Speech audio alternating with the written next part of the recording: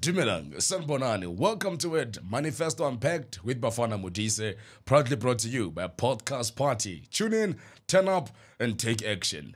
This year is the most important election in South Africa. Some call it our 1994. 30 years after freedom. We are here to help you to make an informed decision on the day when you go out and cast your vote. As we are heading towards this election, it's important that as young people across the country, we take that step and we cast our vote. And yes, make your vote count. Today in studio, we have the African Christian Democratic Party, the ACDP. They've been in parliament for the past 30 years. They are led by Reverend Kenneth Meshwe. The man needs no introduction. But today I have a youth voice, Prudence Mabasa. She was born and raised in Brakpan. She's a chaplain, and also a youth minister from Assemblies of God. One thing that you must know about Prudence, she loves arts, she loves literature. Prudence, welcome to the show. How are you? Hi, good morning. I'm good, thanks. And you? How are you doing? Thank you for having me. No, man, it's good. It's good to have you here, to have a Christian voice in a mix of politics. And as a young person, most people are running to different political parties. I mean, you're into literature, you're into arts. Why politics? Why politics? Man, like, because of the fact that I'm in my community and I'm working hard in my community, I saw that there was a lack of morality when it came to the policies that were being implemented. And I was like, where is the voice for the Christian people? Where is the voice for morality in our community? And that's why I got into politics. So that those policies that are good, that they should be implemented, and those that are not good and they're hindering, they should be overthrown. Definitely. I think most people, when they look at the Christian party, they may assume that, hey, it's going to be a party led by pastors and you're all preaching in parliament. Fire! Could that be? What would you say? What makes politics interesting within the Christian space? Well, I think if you look at the fact that from biblical terms, like there's Daniel, there's Deborah, there are many people like Joseph who were leaders who actually created proper change in the community, whether it was secular or it was completely like Jewish or not. Yes. But that's the reason why we're here.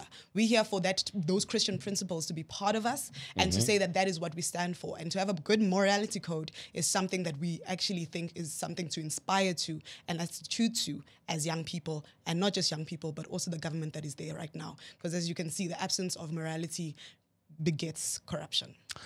You know, one thing, you don't expect to see a young person like you, 31 years of age, you are a chaplain, you are, youth minister.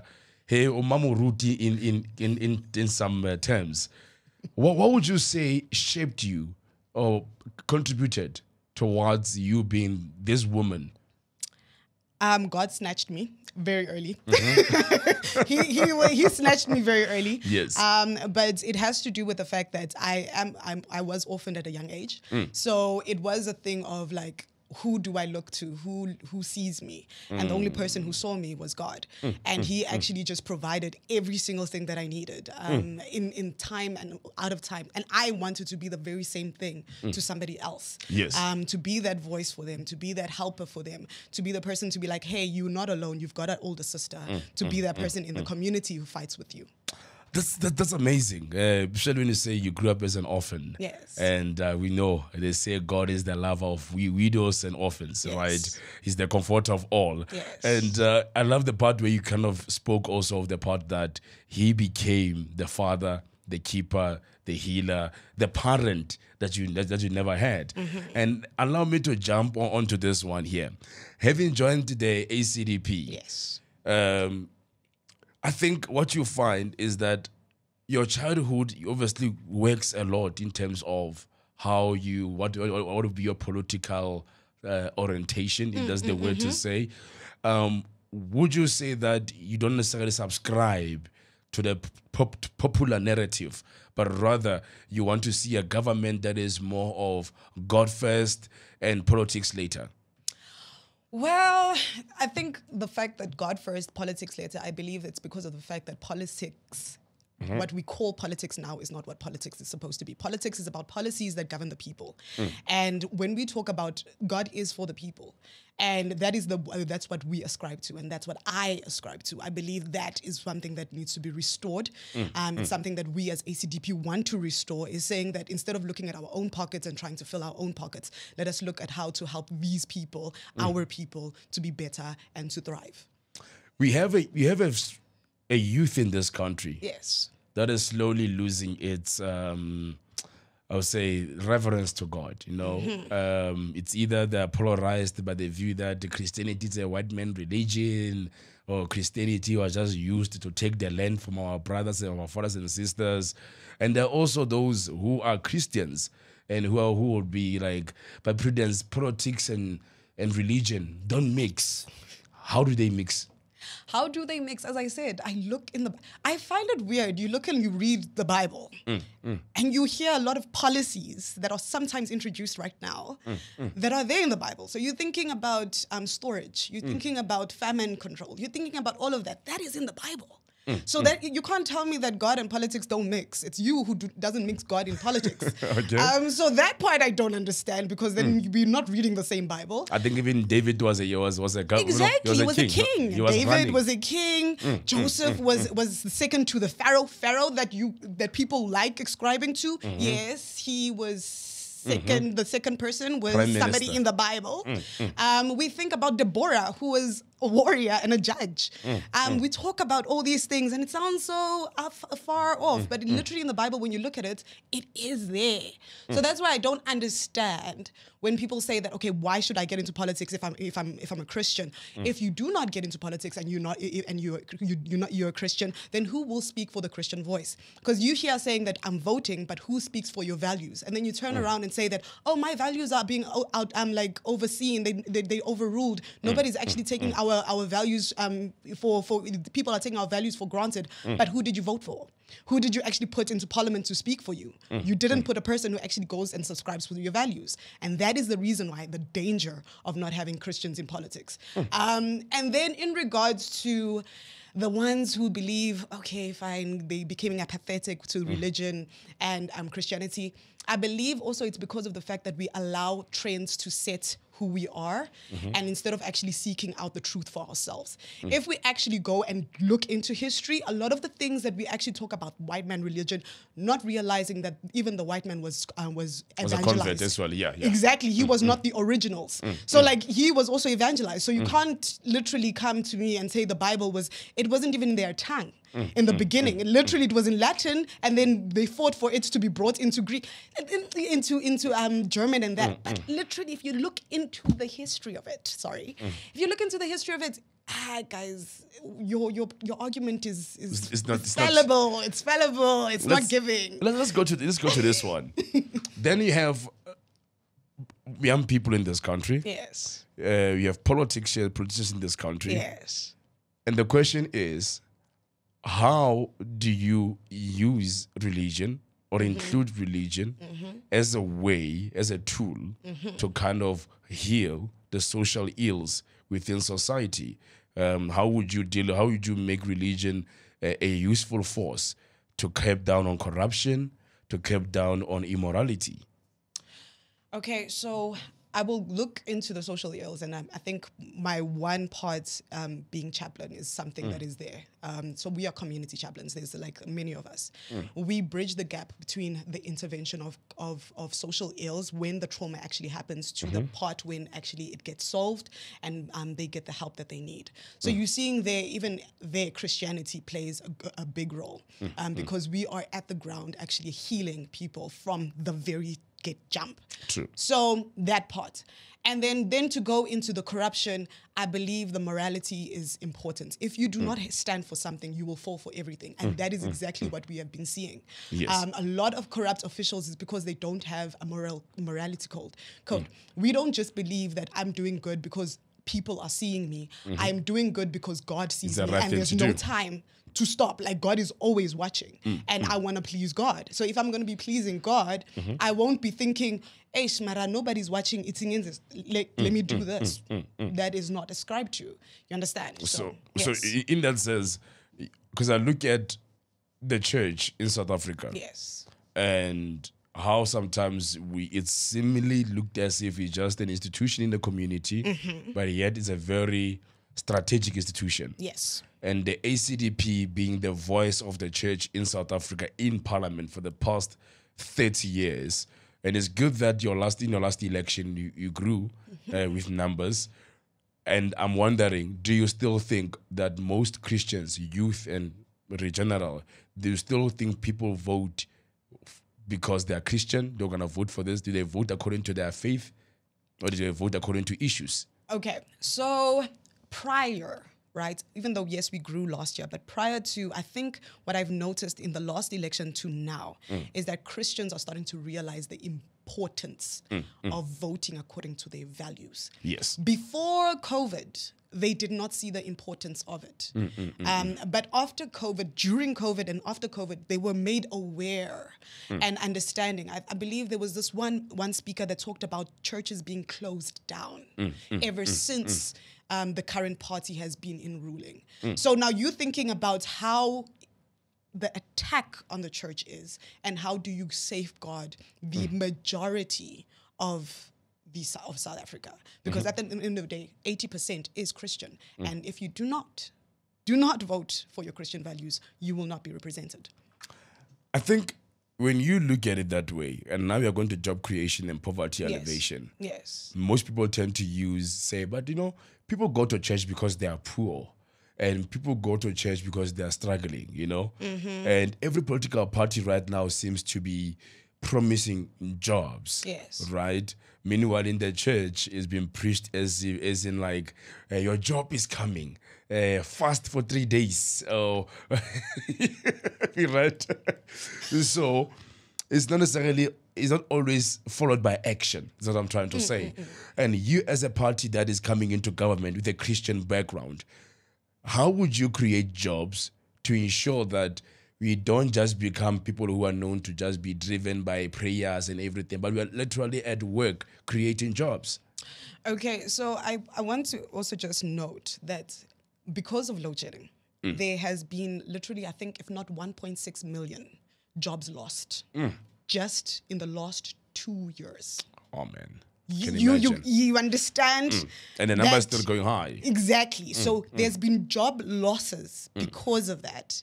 And then if that is the case, then don't you think the biggest problem we have is cultivating the proper conducive environment for businesses to thrive? Because SMMEs, as well as informal businesses, are what contribute to the economy and to job creation.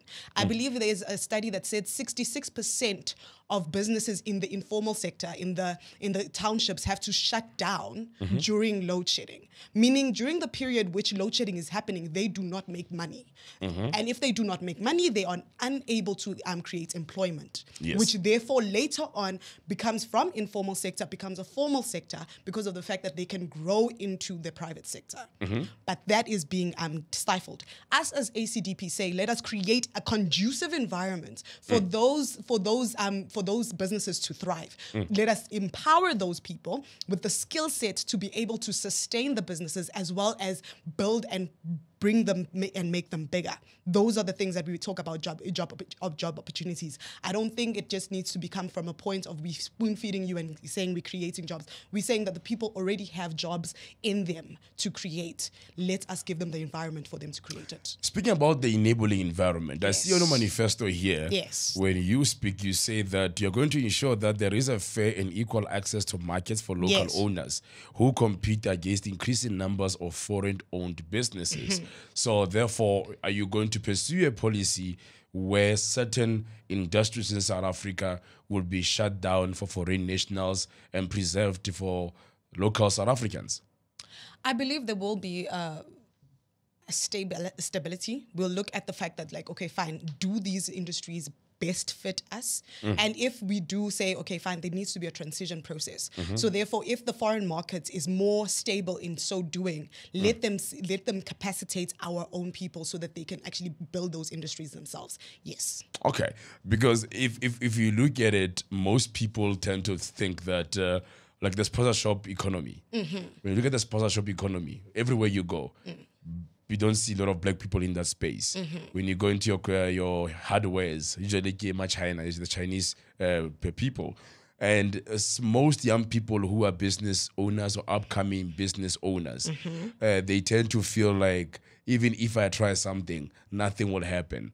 What will the ACDP do to ensure that the young people who are entrepreneurs need access to funding and development or mentoring? How would you deliver that as a government? I think also just to look at the cadre deployment, that would be removed because of the fact that, yes, there is funding. You think about the things like Nyada, there is funding, but the funding does not reach the people who actually need it. It's mostly given to the people who are supposedly subscribing to a certain party. I won't name names. And therefore, they do not actually get the provisions that they say. A lot of, I've met young people upon young people who are so, like they've got innovative ideas.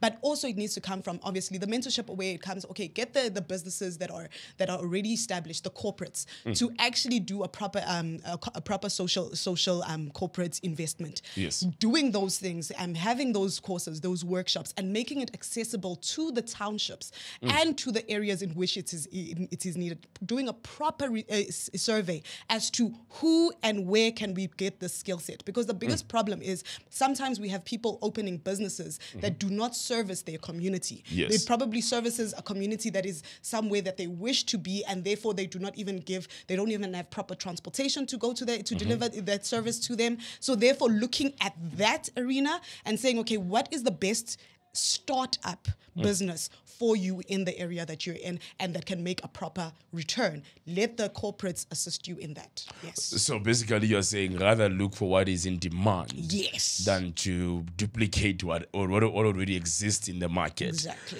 Your manifesto touches a lot, and I'm going to go into this point here where everybody's talking about fixing ESCOM, and we have not really seen an actual solution coming to fire, to the fire. If you remember, the Minister of Electricity came in and say by next year, December, 16 December, there will be no more load shedding. We still have it to this day. Yes. At some point, the coal was wet for some reason. So what will be different this time under your government? How will you fix ESCOM? It's been almost 20 years. Government trying to rebuild ESCOM and make it functional, but it doesn't seem to be winning the fight. How would you do it? I think let's cut out the middleman when it comes to our tenders. Let us cut the middleman. Okay. That will assist to making sure that we have high grade, clean coal energy. So I think they have tried to make it this whole just energy, and I think our MP Wayne Thring has talked about our just energy thing is not just because of the fact that it does not actually assist us. We actually are giving coal to people who have told us to shut down our own coal power stations. Yes. So therefore making sure that our energy uses is clean and finding out the proper solutions for that. Having a high, like these things of which, the coal was wet and everything like that, having people who can actually give us the coal that is actually proper. Yes, those are the things that we are looking at, and also other avenues of perhaps nuclear energy.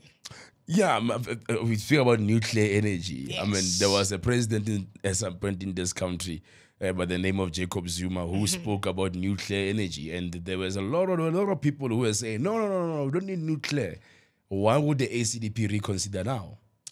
I believe it's because of the fact that at that time, and I believe Wayne Thring was also one of them who actually spoke about it. That time, it's because of the fact that I do not want to say it. I think we were sabotaged as a country. And it started with the fact that they closed Komati Port. Because it made no sense. Why do you close the biggest power station in South Africa that actually produces the biggest amount of power. Why are you closing it down? If you really believe it's about just energy, we are now losing more and creating more pollution because you closed it down. So it doesn't make sense. And the people who told us to close that down again are the ones who are our biggest coal buyers. So now, was it truly something that was for us as South Africa, or was it for our own pockets internationally? Yeah, I mean, it's something else. I won't comment either on that. But one thing I can tell you is that I've seen the ACDP very vocal on the issue of the Bella Bill. Yes. The education sector. Yes. And on education, what you have seen as of recent, the schools are dysfunctional in a way. There's a lot of drugs in schools. There's a lot of violence in schools. Learners are going to school with knives, and it's crazy. Even for teachers now, they don't even know what to do anymore with our children. And also, you being a Christian organization, in the time when we were in school, we used to have assemblies and we will pray. And do you think those assemblies somehow played a role in how the 90s babies kind of, I'm not saying we are perfect, but we had that moral foundation? I do believe that the assemblies did help. Not only just that, I believe when we had our assemblies, we had people who were role models coming to actually teach us. You know, like we'd have people. I remember this one assembly where a person who was blind came and taught us how they themselves actually participate in the economy. So you're thinking about that person was a banker. They were independent. Right now, we don't have a lot of independent disability people. We don't describe it. And the way we treat them is also because of the fact that those things are not introduced in the school. A lot of the young people are just have a very bad sense of camaraderie and like they value things and use people. And it's something that is being pushed as a morality code. In regards to the Bella Bill, I believe is, for me, it enforces an international law that has nothing to do with us as South Africa and South African problems. If we look at the fact that, yes, we have a drug issue, yes, we have a behavioral issue, yet there's very little being done about the behavioral issue in the schools. There is little. I think we have what they call NICRA. Is it NICRA? Which could actually be an organization that assists schools with behavioral problems. Yet these are not things that are being introduced in our schools. Rather, you want to bring about CSE.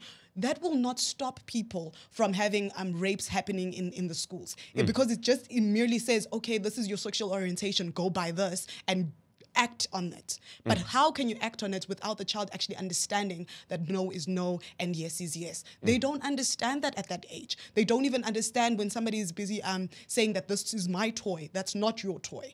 They don't understand that. And if you don't have a proper morality code saying that my body is my body, your body is your body, and we don't have that foreground, why are you introducing Bella Bill? Bella Bill has nothing to do with solving our issues. And then you talk about transport. They're closing schools. I believe they even said there is about 8,000 schools that are going to be closed. And now you're thinking, okay, fine, we're closing schools. We are now going to make these kids walk far. And it's not safe. South Africa is not safe for a child to be walking far. Then you also have an issue of, okay, fine, when they're walking far, how do they then get there? They're doing all these tenderpreneurs.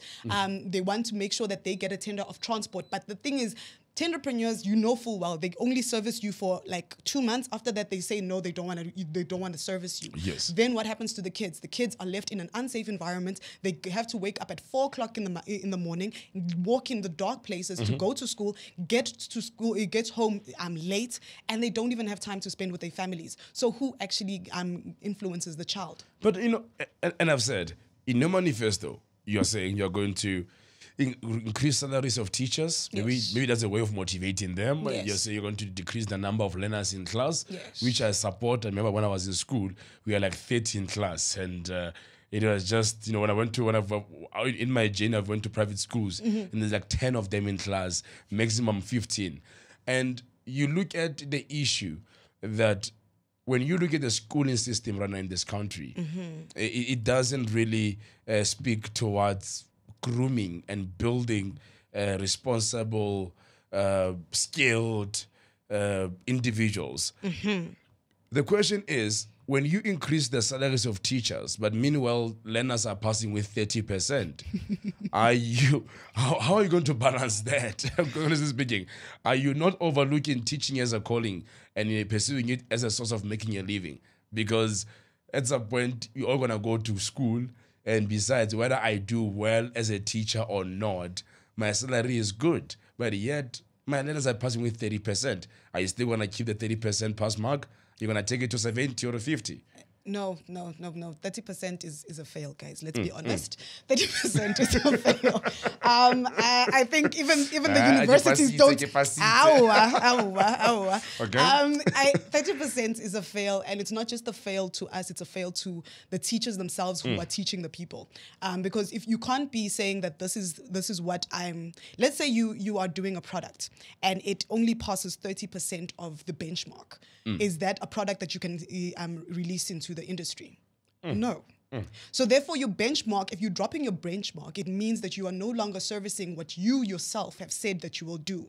So then we're saying, okay, fine, incentivize the education center.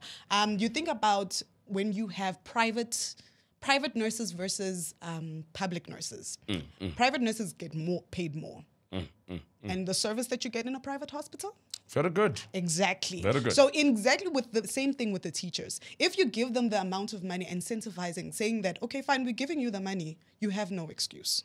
Do your job. So then the 30% will go down, like literally, we'll put it back at 50 plus. We can't have 30%. We say let the teach, and plus also the curriculum. Let the curriculum be something that the kids can actually use for the future. Because right now we're talking about the 4IR, now we're actually at the 5th. So you're thinking about the fact that are we actually creating these kids to get jobs in the future or for past jobs that are no longer relevant to our society? So those are the things that we need to now look at. Okay, fine, this curriculum does not work. They do not know how to just pass maths. The maths teachers also don't know how to pass maths. So how do we then work on that? How do we then get that done? Let the teacher colleges come back, because honestly, they were more helpful.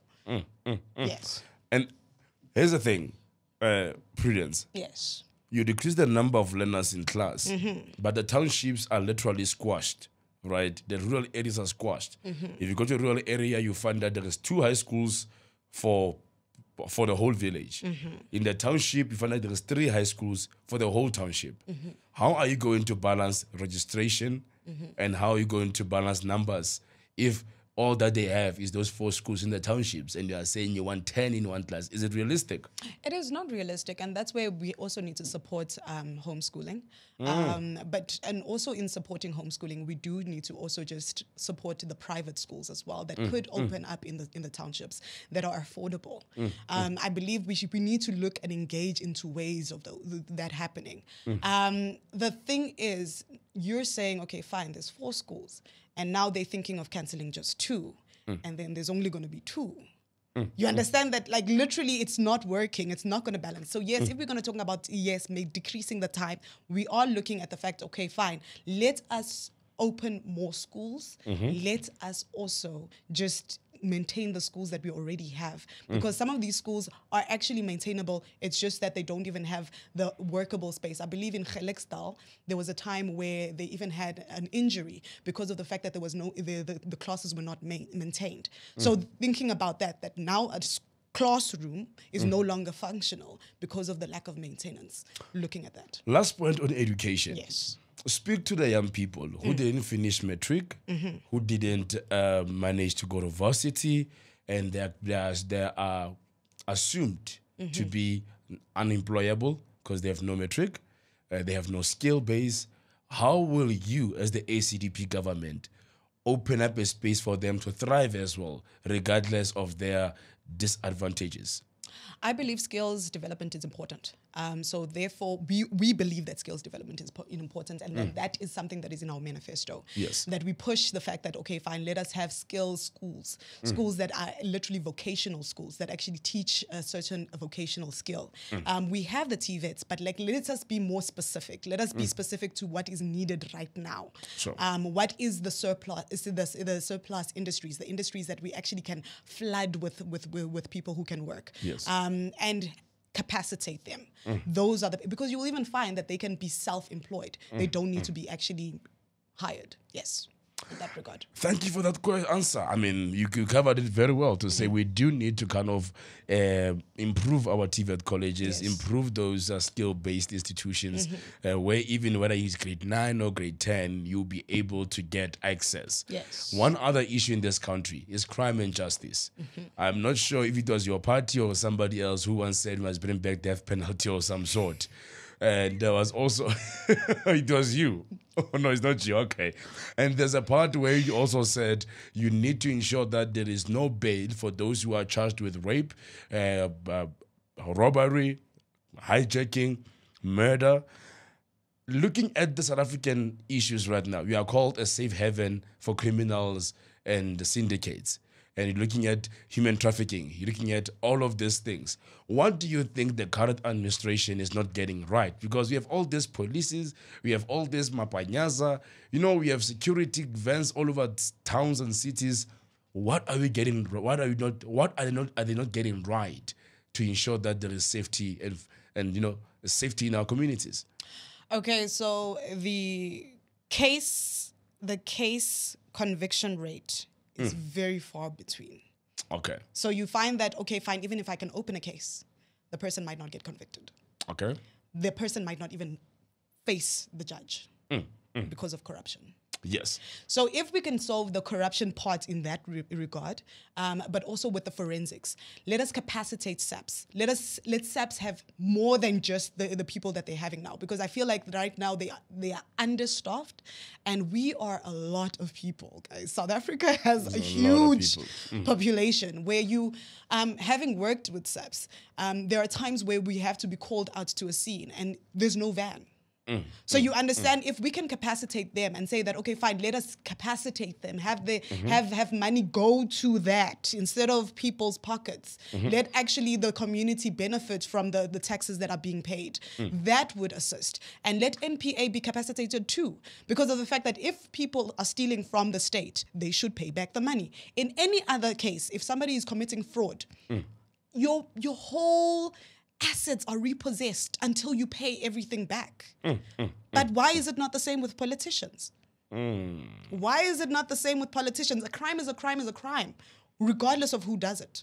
So would you support a corruption court that deals directly with political government corruption and prosecute them? Because you are right, we have the state capture report that listed leaders that today have been promoted, and some are even in the upcoming list to parliament. And these are the people who were implicated in the Zondo Commission.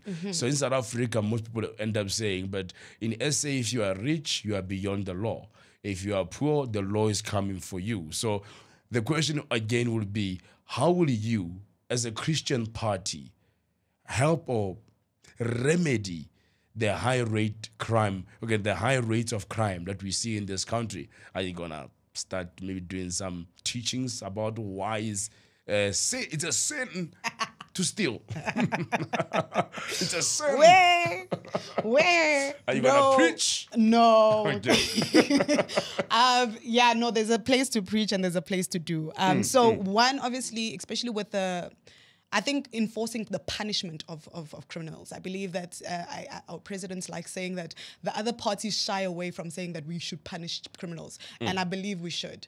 As a person who's literally survived rape, I know full well that literally you don't get the person to get to court. That is the longest. I believe right now we've got an ETA of 9 years for every rape case.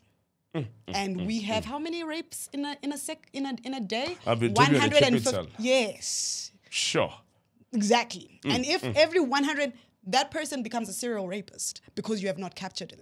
That person is not in jail. He continues to do so. So let us have punishment. And there shouldn't be bail for people who do things like murder, who have been caught for murder, who have been caught for rape. There shouldn't be bail for those people. And those penalties need to be severe. Let them feel the fact that, hey, if I do this, I go to jail. Wow. And it is one of those moments in South Africa where you question the rule of law. Yes. How effective is it? We have illegal immigration in this country that has not been dealt with as we speak. We still have issues with corruption. We still have issues with what you call bribes, where everything you can just afford it and you over the law becomes for sale. The question is, looking at the current illegal immigration policy, do you support deportation of illegal immigrants? Yes. And the reason why is obviously because we believe that we need to strengthen the borders as is. Most of the people who actually get in here is not that they got in there by themselves. There's a corrupt official at the border gate who allowed them in. Okay. You understand what I'm saying? Yes, so yes. if you look at the fact that most of our issues stem from people with a lack of a morality code, who do not feel that the pay that they're getting is sufficient enough, and therefore decide to, what do they call it? What do they call when you get Side hustle. they side hustle their side hustle at the expense of the country. Okay. So if we can look at that and have severe penalties for that as well, that also the person who's being bribed at the border gate, that they too should be held liable for the immigration system. Somebody said, I would love to be part in combating crime in my community. Yes. The problem is that whenever somebody speaks up, they disappear. And whenever somebody tend to again protest, they are scapegoated or they are they're singled out. And I see in your manifesto here, you speak about encouraging whistleblower protection to ensure that, there's a lady in Johannesburg, I forgot her name, who was killed for speaking out during the Zondo Commission. True. So if you're going to encourage whistleblowers, don't you think you're putting people's lives in order? Shouldn't the police enforcement do their work, investigate, and to actually ask people to snitch or to speak up? Meanwhile, their lives might be in danger. Whose community is it? My community. Who's supposed to speak up against what's wrong in your community? As I'm saying to you, but then if I'm going to speak up and I'm putting my life and my family in danger, right? I can speak up, it's fine. Yes. But now there's a fear where I will do it nicely or better if I know that I'm protected. That is where the protection comes in, the whistleblower protection. And I do believe it needs to be very sensitive. Yes. It needs to be, we need to know who to go to, and we need to know who to trust as whistleblowers. There is a need for people to actually witness crime and to actually say that they see that crime is happening and to actually speak up against it. So yes, we do definitely say vehemently, okay, fine. You as a whistleblower need to be protected by us as the state, because your whistleblowing saves us money as the state. As the government, you get saved. Your money gets saved by catching somebody in the act, because it's a crime. Yes. You understand? So if that is the case, then even with the corruption situation, if that person gets caught, they no longer steal from the state. They need to, so the person who's actually whistleblowing should be protected by us, the state. But you think about Hawks. Hawks is a wonderful, I love their system when it comes to the whistleblowers. You never even hear who actually did it. You will never hear who actually told them where a human trafficking ring was. You will not hear about it. Why? Because they are that stealthy. And they protect their own. But yes, I believe that the fact that they are corrupt SAPS officials is causing the fact that those people who are put into witness protection get caught out and then they get shot down. But if we were doing our work as a state and we're saying, okay, us as ACDP want to pursue that must be done and should be done correctly according to the law, so that the people can actually feel safe to speak up against crime. the youth of this country, Yes. they are dealing with gender-based violence. Yes. And most young people are scared to speak up, either male or female. Yes. And you find that in most cases, especially men, when they speak up, or as youth, they tend to feel like, hey, they're going to judge me. Yeah. There's a stigma behind it. When a woman speaks up, as of recent, you've also seen that some are using this GBV as a scapegoat, maybe as a bitter response to their exes, or maybe because they don't. I'm looking for reasons. But then the question would be, how will the ACDP government help those who are dealing with GBV, who can speak out, the vulnerable, the young people who are living in these relationships on day-to-day basis? Strengthen the policies that are there that are to protect them. So if you think about, I think earlier on we talked about Chapter 9 when it comes to the corruption, the Anti-Corruption Council. But now we're actually now talking about the fact that, okay, fine, there are VFRs, there are neighborhood watches, there are GBV brigades that are supposed to be there in every single community and in every single police station. A police person cannot interview a person who says that they come to register a GBV case without a volunteer there, and that is in the policies that govern them. So making sure that those things are implemented at grassroots level, at every single police station, that is literally what we as ACDP will do. And in regards to, I think you kind of hinted to it, whether if somebody comes and says something is GBV when it's not actually GBV, or comes and gives a false claim. I think our president said it at the Manifesto launch. At the Manifesto launch, that literally they are pushing, they're saying that if you come with a false claim to somebody, and it is found out that it's false, you will get the same amount of jail time that that person was supposed to get for the false claim. I think that balance it, because I think that should be the way forward in terms of ensuring that everyone can speak up and everybody has equal access to crime and justice in this country. And as I see here, you are literally looking at deploying soldiers to enforce law and order. Don't you think that's a bit drastic in a way? We already have policing that is way panyazas, we have the Hawks, we have the special units, you have Maberetes. Why would you need the soldiers among civilians?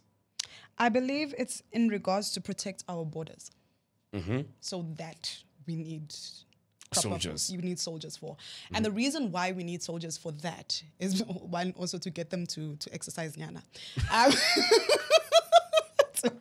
said them not doing anything. We don't have any wars yet. Okay. But other than that, is because of the fact that they can hold the SAPs accountable. Yes. And we need that accountability partner. Because SAPs sometimes feels like they run the country. Yes. Whereas they're also public servants. True. They're serving the community. And they need somebody to be accountable to in regards to their morality code too. Oh. You're a lady who's into arts. Yes. Literature. Yes. Young people in this country. Dreamers. In their numbers. Yes. The talent that you have seen growing up, some of them, they end up just doing a work, again, a 9 to 5 because there was no support. True. Soccer players, you can name them all, who used to be great in the township or in school, but they're not doing anything with that talent anymore because there's no support. The state is not responsive. The arts, sports, and culture is not active. The ministry is not active in communities. True. Under the ACDP government, how would you groom this talent and ensure that these young people have the necessary support and even resources to reach their full potential? I believe the part of arts is because of the fact that like they have kind of underrated the marketability of arts. So now if you look at what in your arts and what in your platform can be made into a business, and that is what we want to educate people into, saying that your art is not just entertainment. Your art is an opportunity to make business. Sure. You understand? So if we can capacitate people in that regard, you'll find that they too can also create jobs. So you'll find that even, yes, we support you to make your art form, make your soccer part a business. So that you yourself can also just broaden and incapacitate other people to go abroad. But Prudence, I'm speaking about someone who does not have support structure. I want to be on radio. There is no local community radio station. I want to be on radio. There is no mentor who can tell me, Bafana, speak this way, speak like that. I'm talking about that support. Yes. Once The you government. once you have groomed me, then you can speak about the profitability of the talent. But let's not talk about the profit now. Let's talk about grooming it and ensuring that they reach their full potential. How does the state does that? I've seen a lot of people, I've seen the current government building community centers, which end up becoming a place for funerals in the community, and they just end up becoming places for bashes and all of that. But we have not really seen an active Utilization of arts, yes. which is true. I think this is why I'm going back to the whole business and the profitability, because I believe as an artist, you need to be able to stand on your own from the very beginning. And if you are unable to stand on your own from the very beginning, it's going to be hard for you to sustain your work. You'll get tired. And not just tired, you'll get discouraged. So therefore, that's the reason why I think we were at some sort of arts piece, and they said that we need to look at the collaborative workspaces of art, that my art is different to yours, but how can we collaborate in order for us to go and build? Having the workshops that are there at ground level, having the school workshops that are there at ground level, saying that, okay, fine, at schools, why are we not having radios at high schools? Why don't we have that? I believe, even in my time, I think in my primary school, we had a newspaper. There you cultivate you cultivate journalists. Yes. I don't have a journalist thing, but I can do journalism. Why? Because it was cultivated at a young age. So you're thinking about that. How do you then capacitate even the schools to not just give a skill that they know and they see, but one that can actually build this person to the future that they can be in?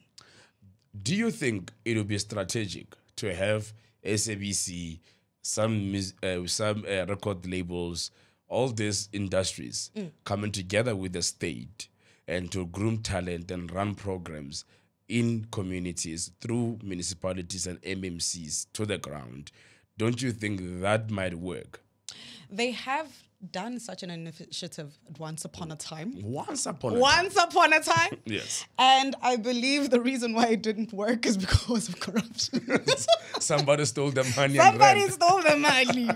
I believe even with the Disky challenge. Yes. That used to be something, I think it still is. It's just that now it doesn't reach every single community. That was something that MultiChoice did very well. So corruption, guys. It's what is harming this. Exactly. And I believe there is a private sector and a public sector collaboration that is needed. But when you're looking at it, I do believe that it needs to be cultivated from primary schools and from ECDs. Because I kid you not, once you get those kids doing it, I remember when I was in primary school, KTV used to come and help us out with that and teach us how to be presenters. We need those. You need that, to spark their light into a child's mind. And, to say that you can become this. Yes. And here is this person. If you grow, if you do well, you can go that far. I'm going to ask you this question because we're a Christian party in South Africa. And to those who are not Christian, why should they vote for you? Morality. We stick by our morals. So we believe that Christianity advises how we do things, not that we are Christianizing South Africa. I think there's a huge thing where they feel like we're going to be like the Vatican and we're the Christian state that says everybody who is in here needs to be Christian. And have Bafana as a bishop. No. We don't believe in that. We believe that in the freedom of religion. And we believe in the sanctity of the family values.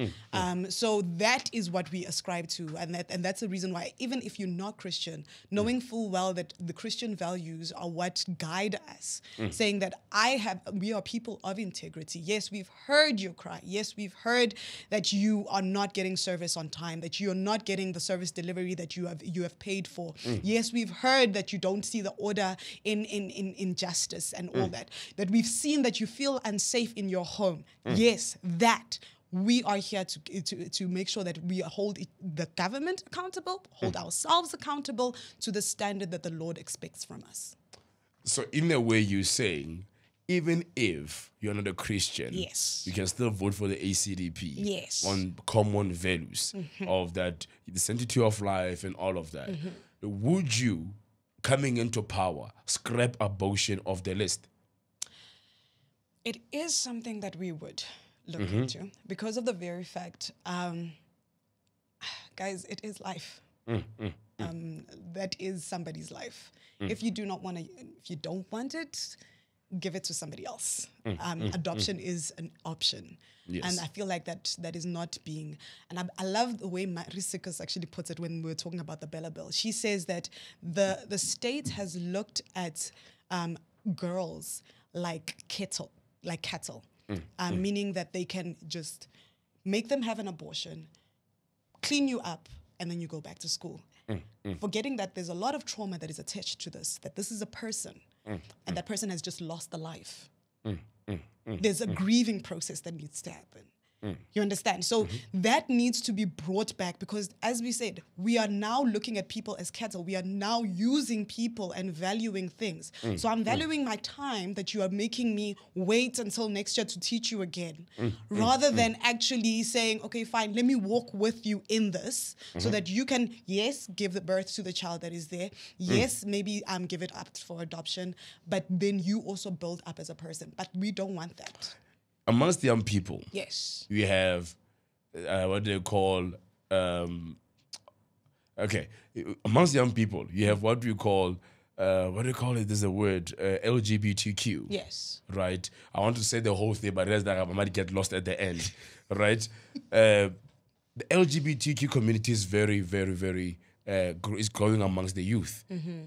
Girls are becoming lesbians, boys are becoming gays, some are bio.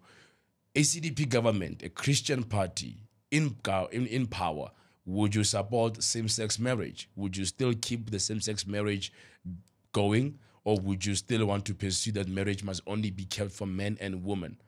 Okay, so if you look at where they're talking about same-sex, I think right now it's under the customary law.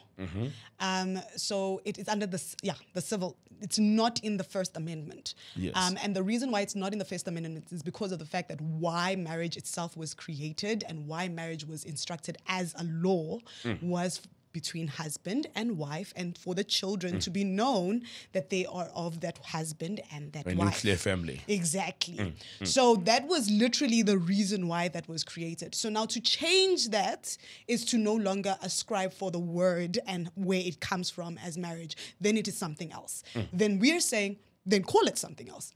Don't call it marriage because it is not falling under the context. Yes, the context in which it was brought. Okay. We don't believe in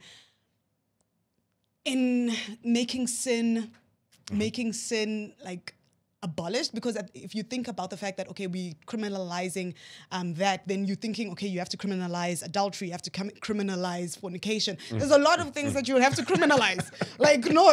Yeah. We believe you have your choice. You have the decision you want to do, and if you want to live that life, that is up to you. As us as Christians, we're probably not going to, but you can do that. But we're not going. Let's not call it marriage. Let us not call it the First Amendment marriage. Let us call it what it is. Like shape your own definition as you shaped it with the different genders. Shape a different definition for that, but don't call it marriage because that is not what it is. Okay, I'm going to wrap it up with this question. Every single time, I give all parties 2 minutes to actually tell us as South Africans, why should I vote as a young person? Why should I vote for the ACDP in May? You go. We have heard your cry. We see you. We know you. We have seen you from time and time again. Yes. We say that, yes, your SOS has been heard by the ACDP. We are offering it's time for service, it's time for order, it's time for safety. It's time for you to feel safe in your own nation. So therefore, vote for ACDP. It's time for you to feel the order and in society. It's time for you to vote for the ACDP. It's time for you to get the service that you yourself have been taxed for. It's time for you to vote for the ACDP. You heard her. Prudence Mabasa. Did she get your vote? As a Christian, are you more motivated to vote for the ACDP once again in the upcoming election? This was Manifesto Unpacked. I am Bafana Modise, proudly brought to you by a podcast party. Tune in, turn up, take action. See you next week. Bye-bye.